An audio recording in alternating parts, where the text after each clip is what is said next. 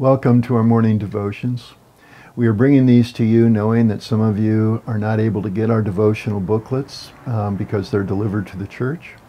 We also given it to you because we realize that many of you are taking walks and listening to things, and we invite you to start your day with a word from God.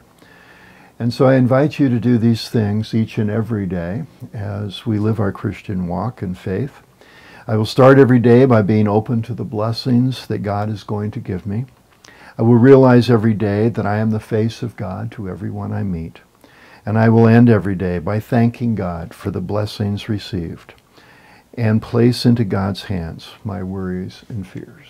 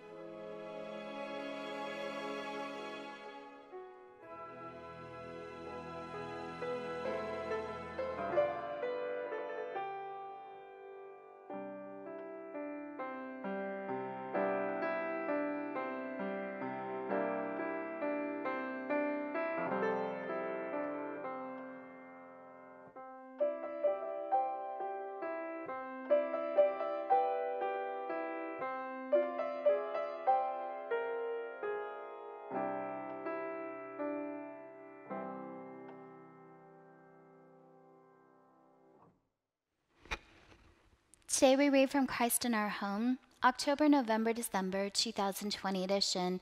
It's Monday, November 23rd. Today's reading comes from 2 Timothy, chapter 2, verses 8 through 13.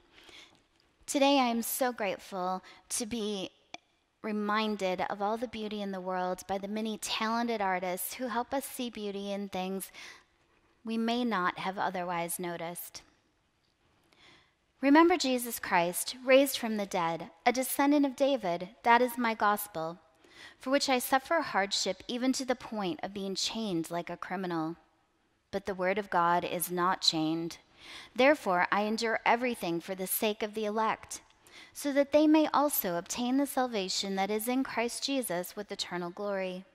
The saying is sure, if we have died with him, we will also live with him. If we endure, we will also reign with him. If we deny him, he will also deny us. If we are faithless, he remains faithful, for he cannot deny himself. Amen. Monday, November 23rd. A teenager I'll call Kathy had been born with a deformed spine and endured many surgeries to correct it.